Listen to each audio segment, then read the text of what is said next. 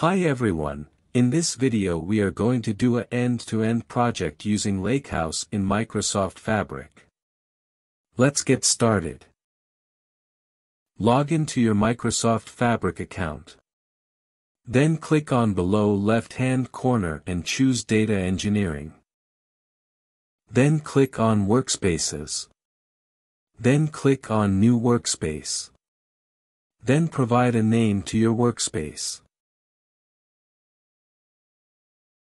Then provide workspace description. Then click on Apply. Once your workspace is created, click on New. Then choose Lakehouse. Then provide name to your Lakehouse. Then click on Create. Once your Lakehouse is created, you will see two things. One is tables and the other one is files. Tables will store Delta tables. And files will store all the external file which are uploaded into the Lakehouse. You can see we have multiple options to load the data into Lakehouse, but in this video we will cover Dataflow gen2. Click on Get Data. Then choose on Dataflow gen2. Then, you will be moved to the Dataflow gen2 Power Query Editor window. Then click on Import from Excel. Then choose Upload File, Preview. Then click on Browse. Then choose the file which you want to load in your system. It will take few minutes to load it. Once load is done, click on Next. Then choose the sheets which you want to load into the Power Query Editor. I have Sales and Return sheet. I will choose both of them. Then click on Create. Then both the sheets are loaded into the Dataflow gen2 Query Editor. You can see few default steps are applied in the query editor. Source, taking the source file location. Then navigation, choosing the sheet. Then promote headers, choosing the first row as header. Then changed column data type. As you can see, same steps are applied for return sheet as well. In sales table we have order information, product information, sales and profit information and customer information. And in return table we have information of all the orders which are returned. If you want to perform any transformation in query you can do that. Choose of column. Go to a particular column. Then remove columns. Keep rows. Remove rows. By right-click on any column. You can see we can perform so many transformations. Split columns. Change data type. Transform column. Fill down and fill up. And so many other transformations. Like merge, trim, append, creating custom column, group by, removing column, filtering data, use of parameter, create list, manage connections, and many more. Right now I am not going to cover the transformation. I have created a separate video for use Power Query Editor in Dataflow gen2. For all the steps applied in Power Query Editor over any table, all those steps are written in mQuery. Let me show you. Click on your table, then click on Advanced Editor. You can see all the steps are written here in mQuery. If you are familiar with mQuery, you write your step here directly, otherwise you can do the use of the panel. Then at the below right-hand corner you can choose the destination load location for your table. I want to load the data into the Lakehouse, so I have chosen my Lakehouse. Then click on Publish. Now my Dataflow is running and loading the data into the Lakehouse. It will take few minutes to complete it. You can see we have three things for our Lakehouse which we have created. One is Lakehouse. Another one is SQL Endpoint. Another one is Default Dataset. Lakehouse is where all your data will be loaded either in terms of Delta table or files. SQL Endpoint will be used to query your Delta tables and to your own create model. Whatever the data you will load into the Delta tables in Lakehouse, by default a dataset will be created. You can also create your own dataset other than the default dataset. By using the dataset you can create your report and dashboard. Once data load is done, click on your Lakehouse. You can see both sales and return table are loaded into the Lakehouse tables folder. Click on Lakehouse at the top right hand corner. And choose SQL Endpoint. You will be moved to the SQL Endpoint home window. At the below left hand corner you can see Data View, Query View and Model View.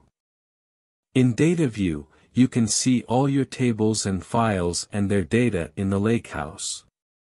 In the Query View, you can create your SQL query. In the Model, you can see the model schema.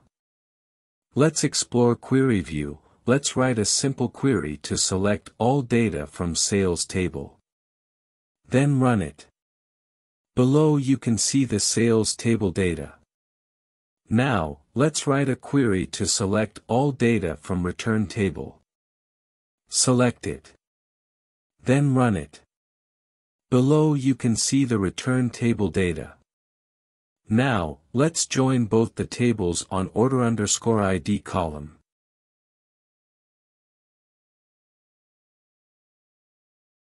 We will use Sales table left join with Return table. Because Sales table contains all the orders and Return table contains only return orders. And we want all orders data. We will select all the columns from both the tables.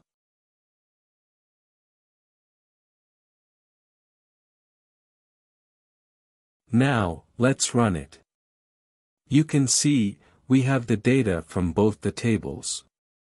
Now, let's write a query to get the count of total orders per product. And count of orders which are returned per product. For this we joined both the tables. And group by product column from Sales table. Then we selected product column from Sales table. And the count, asterisk, for count of all orders per product. And then we write a case statement for the orders which are returned. Where we put 1 for returned order else 0.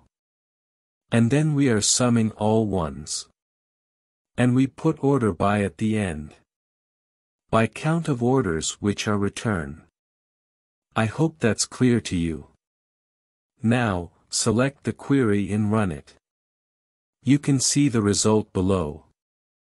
Product car body covers has been returned 100 times out of 826. Car mat is retuned 98 times out of 826. So this is how you can write SQL query to get the insight of your data in Lakehouse. Now we will explore Model View in Lakehouse. Click on Model. In All Tables tab, all the tables will be mentioned which exists in the Lakehouse. We can create a relationship between the tables. Let's create a one-to-one relationship between the sales and return table based on order_ID. Move order_ID column from return table to sales table and match it with order_ID column. Then provide cardinality as 1-to-1. And cross-filter direction as both. Then click on Confirm. Relationship is created. Relation will be helpful when you create a dashboard using this dataset. Click on Default Dataset, you will see both sales and return table is here. It is by default created when you create a Lakehouse. Now let's create a visual query. Click on New Visual Query. Drag the sales table to the panel. Then drag the returns table to the panel. In Visual Query, you can do the transformation by just drag and drop. Just like we did in Power Query Editor of Dataflow Gen2. Let's merge both the tables based on order_ID. We will use sales table as left and returns table as right. Choose left join and then click on OK. As you can see, both the tables are merged. Now expand the returns table. We will pick the order_ID and sales_amount column from the returns table. Click on View SQL to check the SQL query created at the back end for all the applied steps. You can see a SQL query is created. Click on Close. Just like this we can perform so many transformations visually. Now click on Model. Then click on Reporting tab. Then click on New Report. You will be moved to the new page. As you can see, we have window just like Power BI report view. Let's create some visuals. Create a card for total return orders. Choose chart from visual panel, then drag order_ID column of return table. Then do the count distinct of order_ID. Give some name to the card. Then create a card for total orders. Choose chart from visual panel, then drag order_ID column of sales table. Then do the count distinct of order_ID. Give some name to the card. Just like this, we can create as many as visuals in our report. Remember you can't create calculated measure and calculated column here, which you need to create in your dataset in Lakehouse. So this is how you can create a dashboard using dataset of a Lakehouse. Let's go back to the main window. Now click on New Power BI Dataset. You can choose as many as tables you want to put in your dataset. Then click on Confirm. Then you will be moved to the next window. Here you can see a new Power BI dataset has been created. You can create the measure and you can build the report using this dataset. Now click on Workspaces to see the datasets. Then choose your workspace. Here you can see different dataset has been created other than the default dataset. Let's go back to the main window. Click on Manage Default Power BI Dataset. By this you can add and remove the tables in your default dataset as well. Now let's create a measure in your dataset, which you can further use in your Lakehouse report. We will create a measure to count the number of total return orders. You can see the measure has been created in the returns table in the Lakehouse table. That's it in this video. You can see my other videos, if you want to know more about Dataflow Gen2, Dataset, Report and Power Query Editor. Thank you for watching this video.